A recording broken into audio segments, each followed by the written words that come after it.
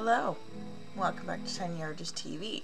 For today's video, I'm getting back into something that was sort of an integral part of my channel. I'm going to be doing a Saturday morning shuffle today, and it's just going to be a fantasy character.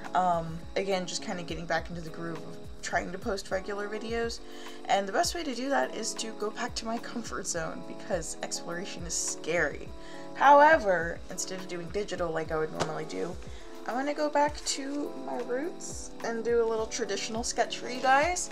Well, not a sketch, a full-blown drawing. So I'm going to randomly generate the character. I'm going to randomly generate their clothing type with the Draw It app. It's the app that I use for most of my character creation videos. It has several different tabs that help you just kind of get your brain juices flowing if you feel like you're kind of stuck in an art rut. And I will be using coolers.co, my favorite color palette generator website, to generate the color palette for the character and then their clothing. So I will also be trying to match as closely as possible to the resources that I do have, but I do have several resources at my disposal. As you can see, I never gave an official new studio tour, but my wheel of tools and markers and all that good stuff. So without further ado, let's go ahead and get started.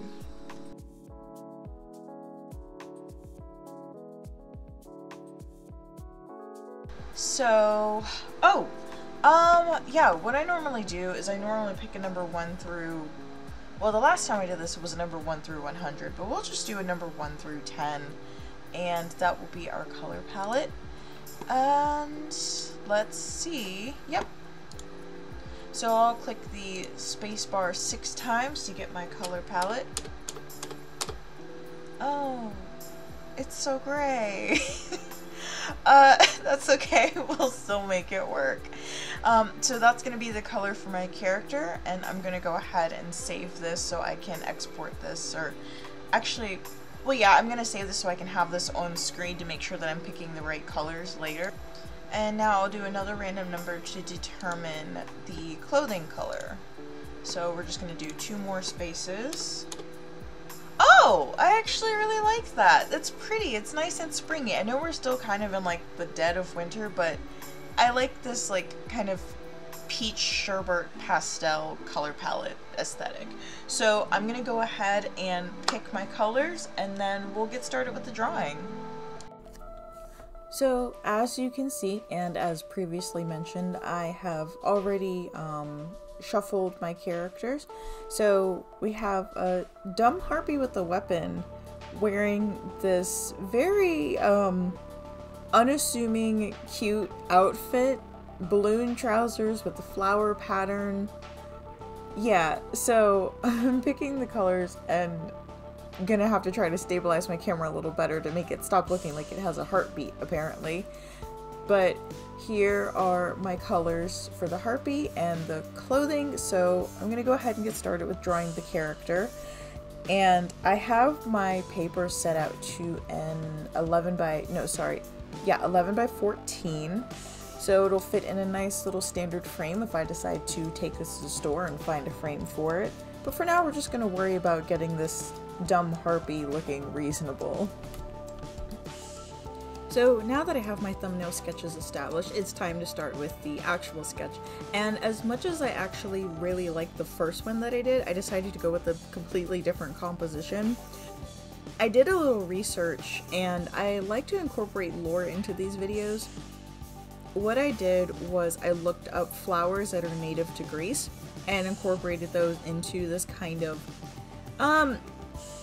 it's not quite an orb, she's just sitting in this oval type frame, and I just really like the way oval frames just encapsulate things. Like a square frame is fine, but oval frames just feel softer and more classical, I suppose.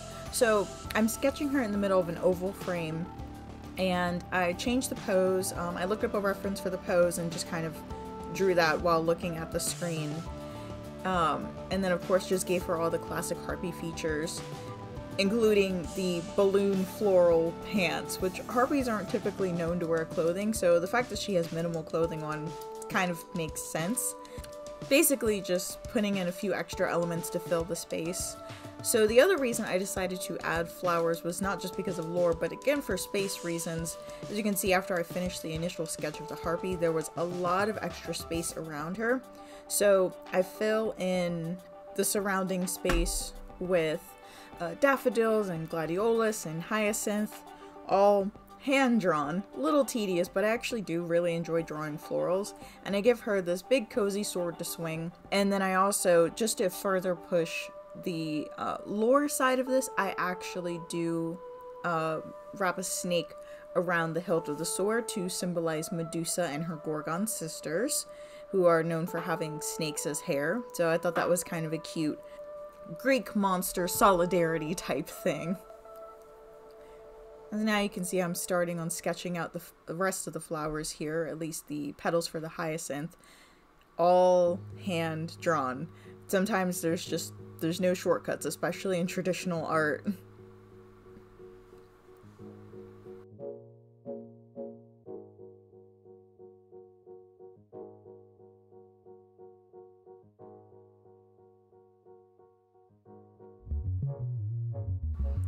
This is just a closed version of the daffodil.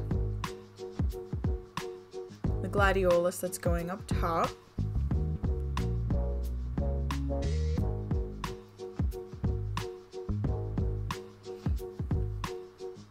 And then an anemone peony that's going on the bottom.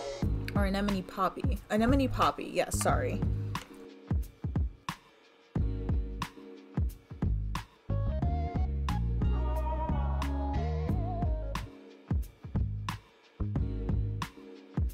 And then over here on the top right, I am drawing the last flower, which is an iris, which those of you familiar with Greek history or Greek mythology may automatically think, oh, of course, Iris makes sense. That's the name of one of the gods of the pantheon. I spared you the extra 5 minutes of me lining out everything because realistically it did take me about an hour, hour and a half, maybe 2 hours. I was kind of going on and off taking breaks because there was a lot of small parts. But now I'm going from, because coloring for me, I always get very intimidated. Doing the line art, I'm very confident, but coloring, I always get a little like gun shy just because I'm not sure I'm ever like, I ever know really what I'm doing, but it always ends up turning out like pretty okay. So I'm just starting in the center, a comfortable space. I knew that I wanted to make her skin gray, so I start there. I knew I wanted to make her wings purple, start there, easy enough. And then I go on to just basically working from the middle outwards from where I was most comfortable to where I was least sure of how I wanted to execute this design. So while the coloring is going on, I'm going to share some harpy stories with you guys. The harpies were mythological monsters in Greek mythology that had the form of a bird with a human female face. Often agents of punishment, they abducted people and tortured them on their way to Hades, employed by the god as an instrument for the punishment of the guilty. They stole food from their victims and would carry evildoers to Erinyes of the Furies, a female goddess of vengeance and retribution. Their name means snatcher, and is thus very appropriate for the acts they carried out.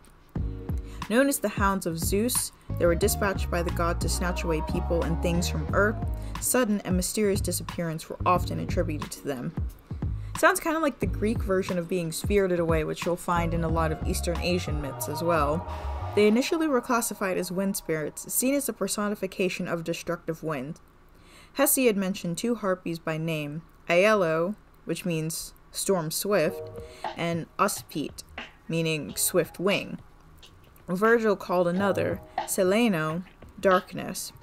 In Homeric poems, the harpies are nothing but personified storm wind, and he only named Podarch, which means felt foot, kind of cute, who was married to the west wind Zephyrus, and gave birth to the two horses of Achilles, Xanthus and Balius.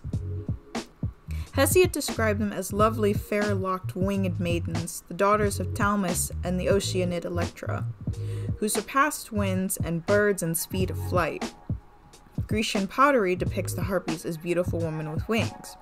However, as early as Aeschylus and the Eumenides, Harpies were described as ugly creatures with wings, and later writers would carry these characteristics so far as to represent them as disgusting, cruel, and terrifying monsters that were always ravenously hungry. Sometimes they were thought to be cousins of the Gorgons, the three sisters with hair made of horrible venomous snakes, and the stone-wielding Stare, with Medusa being the famous of the three.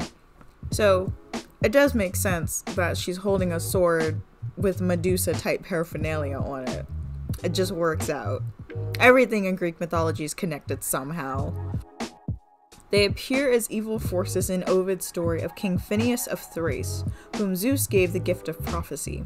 Phineus used his gift against the gods, uncovering their secret plans, and was thus punished by an angry Zeus. Sentenced to an island, blind, and with the buffet of food he could not eat because the Harpies would steal the food before he was able to indulge and satisfy his hunger. Years later, Phineus was rescued by his fate by Jason of the Argonauts, and the winged Boreads drove the Harpies away. The Boreads were twin winged brothers named Callias and Zetes, son of Boreas and Orithea. The goddess Iris commanded that they turn back and not harm the wind spirits, thus the dogs of great Zeus, the Harpies, escaped to the cave of Minoan Crete, leaving their past residence of the island called Strophides. In exchange, the exiled king told Jason how to pass this Symplegades rock. In this form, the Harpies acted as agents of punishment, vicious, cruel, and violent.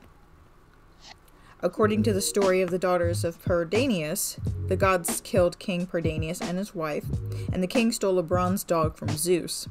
His daughter Cleodora and Merope were spared and raised by several of the Greek goddesses on Mount Olympus, particularly Aphrodite. When the girls reached of age to be married off, Aphrodite went to seek permission from Zeus for the marriages, and while she was gone, the Harpies came and took the daughters to be servants of the Furies.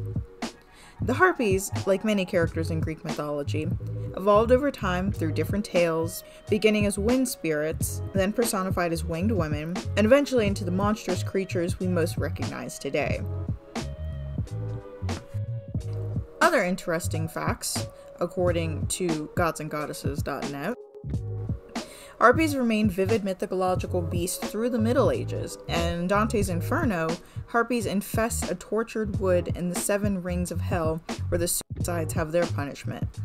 Roman and Byzantine writers detailed their ugliness and monstrous qualities, and in the Aeneid, Aeneas encountered the Harpies on the Strophides as they made off with the feast the Trojans were setting. Celaeno cursed them, and the Trojans fled in fear of the mythical beast. In Much Ado About Nothing by Shakespeare, the term harpy is used metaphorically to refer to nasty or annoying women, and though not often used in modern vernacular, it is understood that this is what the term currently describes. So, in addition to harpy mythology, I also have some Greek flower, what would you call it? I guess Victorians call it the language of flowers. Just some flower meanings tied to the flowers that are represented here. Again, the daffodil, the iris, gladiolus, etc., etc. So starting with the hyacinth, since that's the first on the list that I have for you guys. According to Greek mythology, hyacinths are associated with the tears of the sun god. He and Zephyrinus, the west wind, loved and admired the handsome Spartan prince Hyacinth. However, Hyacinth's attention was on Apollo, and thus, when they were throwing discus, Zephyrus blew the discus and it struck Hyacinth, killing him instantly. When Apollo saw that his lover was dead, he wept, and where his tears landed, the beautiful hyacinth flowers sprouted. Daffodils. The daffodil is associated with the term narcissist. Daffodils are known as the narcissus flower and are associated with Narcissus, or Narcissus, however you want to pronounce it, who many girls in his village admired, but he was too self-centered to notice. After breaking Echo's heart, Nemesis, the god of revenge, punished him. She lured him to a pond where he drowned after falling in love with his reflection, where he sat admiring himself. The narcissus flower sprouted, representing selfishness and cold-heartedness. Gladiolus. The name gladiolus can be traced back to the Greek term for sword. They named it so due to its tall spikes and narrow leaves that closely resemble a sword. The anemone. Like most Greek flowers, anemones are associated with the death of Adonis, the lover of Venus, goddess of love.